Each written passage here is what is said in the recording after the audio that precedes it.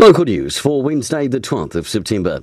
Finalists for the 2018 New Zealand Food Awards have been announced. 67 products from 54 companies are finalists this year across 11 categories.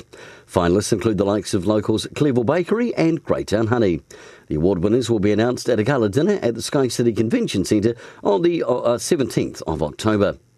Wellington City Council performs poorly against its neighbouring territorial authorities in many of the comparative data contained in the Ratepayers Report, the Taxpayer Union's 2018 Local Government League Tables.